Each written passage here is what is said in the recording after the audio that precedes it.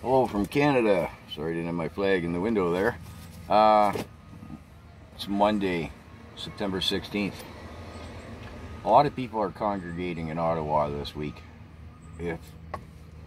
I'm making this video prematurely, and I hope I'm mistaken in what I think is going to happen. My point is, I don't think you should be taking your children to Ottawa as we did last time when we protested. The reason I'm saying this is we have a culmination of events here. We have a populace that is far more frustrated than we were in 2022 when the original convoy happened and everything was very peaceful, clean, tidy. There was interaction that was pleasant between the police and the populace until Trudeau enacted the Emergencies Act. And a lot of people will deny it, but those men in green were UN troops.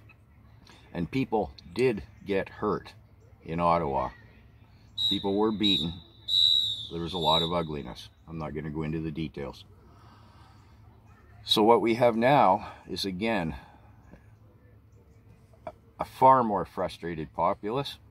There's going to be some people in Ottawa who go there angry to begin with.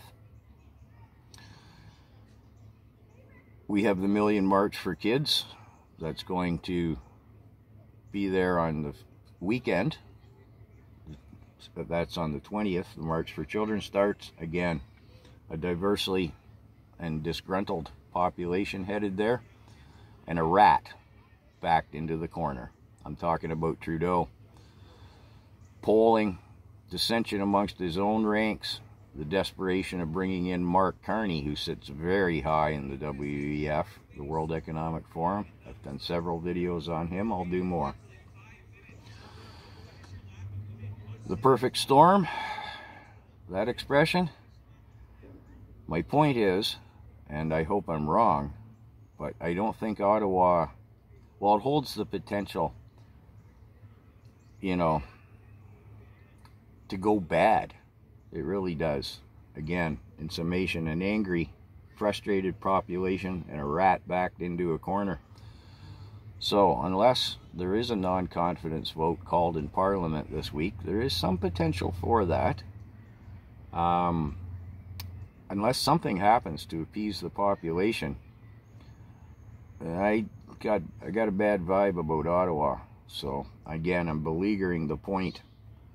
I would suggest if you go there, that you go there with the thoughts of caution. And again, I don't think you should take your children. Don't underestimate a rat backed into a corner.